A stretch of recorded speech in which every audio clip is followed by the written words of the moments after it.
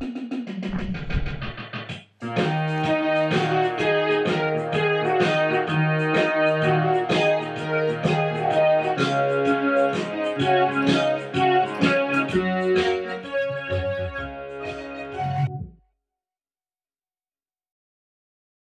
there, Sage Canaday of VO2 Max Productions here, and I'm out here in Bear Canyon, running up Bear Peak, hopefully, this evening, and I'm training for the Wings of Life World Run, which is going to be in Denver on May 4th, but, this is a training talk, and I wanted to talk about extending your endurance, and hopefully you won't get motion sickness, and you could hear me as I'm running, but, just kind of a consistency thing in training that I think helps all sorts of runners, whether you're a professional mountain ultra runner like I am, or you're just getting into running. You're running your first 5K maybe, training just to finish, or you're training for the Wings of Life World Run, which is a really exciting event. But, first thing is, this was always preached by my college coach, you gotta be consistent in your training, and not just consistent with,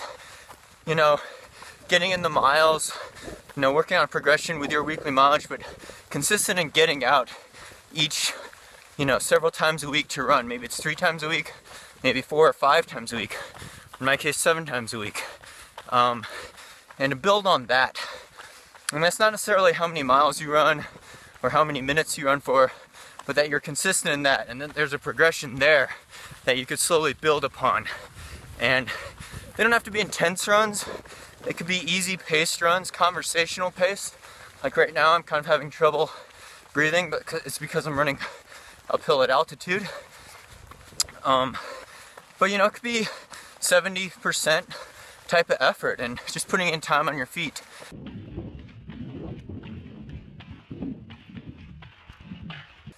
Alright, so the other thing with extending your endurance and becoming a better runner is mainly just watching your health too, and this is, fairly obvious, but getting enough sleep each night, hydrating, eating healthy food, it's really going to allow you to train at a much higher level and absorb those harder workouts, because, running's stressful.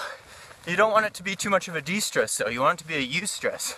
You want to do it to lower your blood pressure, to make yourself have a better sense of well-being. So, other life factors that affect your health need to be in line as well. And that goes in hand with training at a point where you're not overtraining and you're not injuring yourself.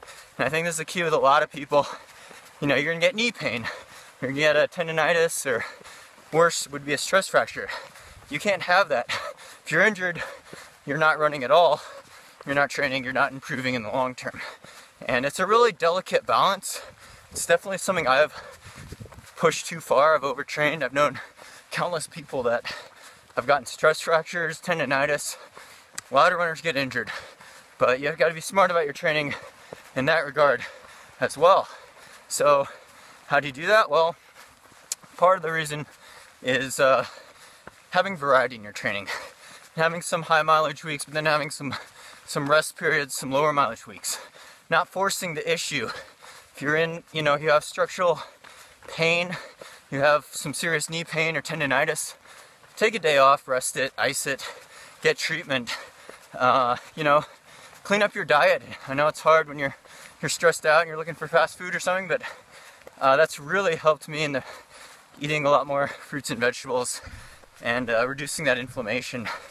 So other than that, keep a training log. Just track down your miles and on a piece of paper or upload them online. I use Strava.com, but kind of leave some comments about how you felt after a workout, and if you had any niggles or pain, or what kind of effort you were putting in, how many miles or minutes or both that you're running each week.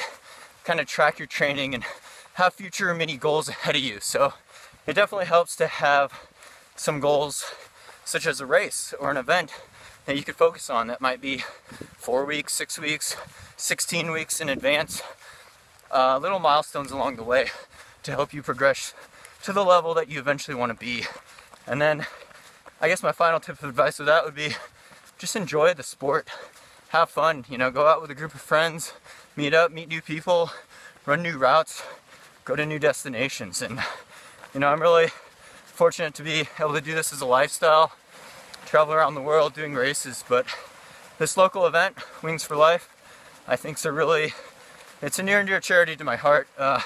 My sister Ming's coming in to do the event in her wheelchair, and 100% of the entry fee goes towards spinal cord research.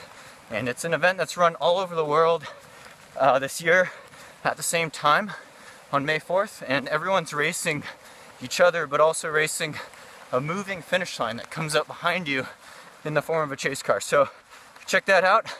The website, www.wingsforlifeworldrun.com, and hope to see you out there. Also, just one more thing, if you want to stay updated for the latest videos and some more training talks, feel free to subscribe to my channel here, VO2 Max Productions. Really come out with new videos on training advice and race reports and footage from around the world, so I really do appreciate all the views. And check out that Wings for Life World Run. It's a great charity that I'm fortunate to be able to partner with and spread the word about, so I really do appreciate all the support and all the clicks. So thanks again for watching, and best of luck with your own training. Alright, take care.